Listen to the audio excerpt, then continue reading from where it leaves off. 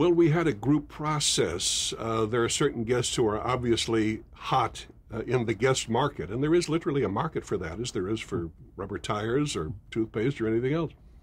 If you've just hit the home run that won the World Series, 98 shows want you that night, or the next weekend night. If you've just starred in the big movie of the year, there are many reasons why it's obvious that any particular performer or public figure, politician, whoever he is, would be a hot item on the guest market.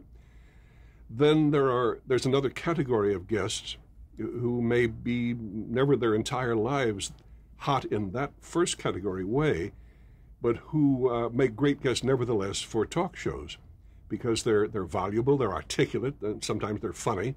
Years before Burt Reynolds was known to the world, he just happened to come on as a guest. I have no idea who booked him, and he was marvelous. No matter what I said, he had something funny to say in response. Some hosts, I think, sometimes use their guests as straightmen for their own jokes, planned or ad lib. But he was just terrific. I always much preferred if a guest, either a stranger in the audience or a star, would get his own laughs. I mean, I was there every night. I was in no hurry to get my next laugh. But if they give you something free and good, hooray for that. So he was an example of a guest. I kept saying, book him, book Burt Reynolds again whenever he's available. Another very reliable guest back in the period of the 60s and 70s was Charles Nelson Riley. He always came on like a bunch of firecrackers and always had something funny to say and just had a funny attitude. So, and Jack Paar, during his 5 years, had those marvelous guests like Alexander King, thank you, and Elsa Maxwell and some of the others, Oscar Levant and others. So there are some people who any talk show host would want to have not only on, but back again often, for obvious reasons. Almost every night, some talk show is turning down some guest. I've been turned down as a guest myself. It's not a disgrace. There could be many reasons for it. Just recently, for example, there was an attempt to book me recently. Now we're talking about December of 1997. I had just done an important and fortunately successful comedy and music special for the PBS public stations. So by the time somebody tried to get me a guest booking on The Tonight Show, which I had created in the first place, to promote that, they said the answer was, oh, God, if we'd only heard about this last week, we would have been delighted to have him, but we don't have any openings in the next 3 or 4 nights. So there are reasons sometimes where you can't book a guest, even though he might want to be on or his studio might want him on. And yeah, again, to get back to my own shows, there were some times when we just didn't want one guest or another, and sometimes it's not so much a rejection as a matter of a preferred choice. If you have one opening on Wednesday night in the last half hour of the show, and you have a choice between Donald Duck and some unknown comic, you better take Donald Duck, So there could be that kind of a reason why a given guest is not invited into the party on a given night.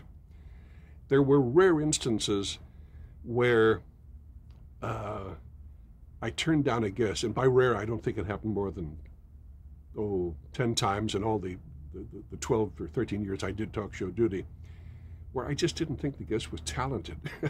Sounds like a heartless thing to say, and I never said it to the guest, but we just somehow avoided booking him. Not the same guy in each case. There was one horrifying night that your question, however, reminds me of. I was doing the second talk show series in the early 60s, and there was a guy concerning whom some of our production crew, there are always 5 or 6 people participate in those decisions. Yeah, book him, or no, he's no good, don't book him. And there had been a question as to whether we should book this guy, so we finally did. No big deal.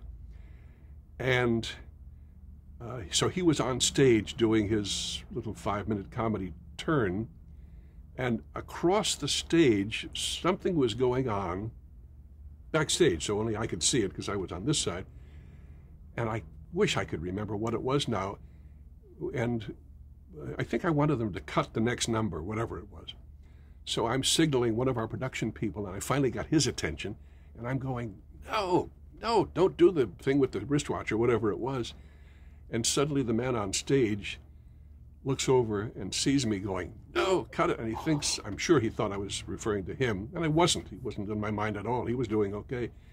But by the time the show was over, he was gone, so I never did get to explain it to the poor guy. Well, our regular singers, of course, always made a very important contribution. Steve Lawrence, Edie Gourmet, and Andy Williams. Sometimes people come up to me in airports or empty lots and say, who is that wonderful third, or the fourth singer? The reason I said third is because number 3 has relevance. There were actually 3 women who occupied that 4th singer spot.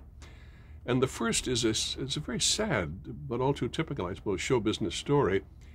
When The Tonight Show was starting, the local version of it, we held auditions. There were some singers I knew, but they were already sort of in the semi-star category, and I didn't think they'd want to be the girl singer every night. Perhaps they would have. Anyway, we held auditions, and a young woman, we'll call her Patty Smith. It's not her real name. She won the audition. She was cute looking, and she did a couple of cute little numbers and lots of pep and swing and a darling performance. So we hired her. So at the end of the first week, she was on Monday, Wednesday, and Friday. At the end of the first week, Friday night, after our show, Bill Harback, our producer, went up to her and he said, "Hey, honey, thanks, you were great this night. What would you like to sing next Monday?" She said, "What?" And he said, "For your number, what do you want to do for us next Monday?" And she said, "I don't know," that scared him a little bit, that answer. And he said, "What do you mean?" And she said, "Well, I only know the 3 numbers I did. The one I did Monday, the one Wednesday and Friday." He said, "Well, okay, don't worry about that, but you'll have to, Saturday, Sunday, you'll have 3 nights to learn another song." She said, "Oh, no, it takes me weeks to learn a song." Believe it or not, she had auditioned with the only 3 songs she knew, and she was not really musically gifted. She was just cute and vivacious, and she had a naturally pleasant sound. That was the end of the poor thing's career. Isn't that sad? And here she was on this show that was just about to take off like a rocket. She could have been a star, except for that bad break. Very sad. Then the second singer is a much better position in the world subsequently as Mrs. Larry Gelbart. Her name was Pat Marshall. She had worked as a young woman in staff work at MGM in the movies and done some Broadway work, I believe. And she's a very fine singer. And to this day, I've never found out how suddenly she was not on our show anymore. If I ever do any more shows, well, in later years, nobody ever fired anybody without talking to me about it first, and there was very little firing. But there were several instances, as I've indicated, where I showed up and was the last one to find out that singer number 7 or producer number 3 was not with us anymore. Maybe it's because I always kept such a light hand on the throttle, they thought they didn't have to ask me a lot of stuff. But she was no longer with us, and then she was replaced by a very talented singer named Pat Kirby, who was with us, generally working in duets with Andy Williams and also her own solo work for quite a long time. I think she was with us for a couple of years or so. They were all marvelous. Those are the 4, as I mentioned, with Pat Kirby, who were with us for the longest period of time. Steve and Edie met on the old local version of The Tonight Show, and then later were, of course, married and have worked together ever since. They never knew each other then, obviously, before that point. Steve had come in at the same time that first singer I mentioned auditioned, and he won the boys' competition, so to speak. And he was really just a boy. I think he was 17 at the time.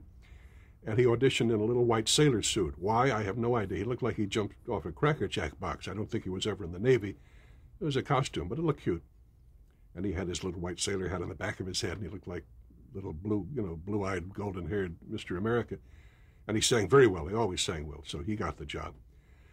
Then Edie, I just happened to meet later up at Coral Records, a fellow named Bob Thiel, who said, "I'd like you to meet a very fine young singer." So I met her, said, "Great, come on over." So we hired her.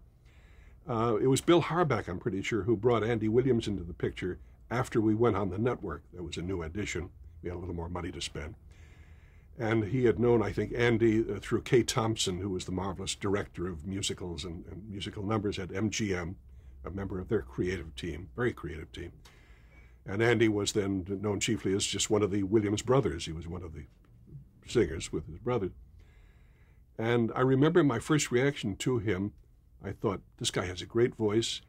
I love everything about him, and I love his musical taste because he sang nothing but the classiest. Cole Porter, Noel, whatever was classy, Broadway, whatever it was, he did this material. And I remember thinking, what a pity he'll never become a star because he's too good. His voice is too beautiful. He has such great taste. The reason you might think, why would you think somebody that good would not make it? It's because we had gotten into the period of rock and Elvis and singers whose words you couldn't even understand. Sometimes, thank God, you couldn't. And I just saw music going into a cultural pipe of some kind, which would, of course, automatically exclude Andy. So I was so thrilled when, despite my dire predictions, he became a major star. and enjoyed many years of success. Pat Kirby was probably the most beautiful of the four of them, and probably knew more about music than the other three, too. She did know music. She played the piano, and she sang, and she read music. I don't think the other actually could read, although Andy might have been able to. But they were a terrific group. No other talk show ever had that element to it since then, and all of them have done very well and had good luck.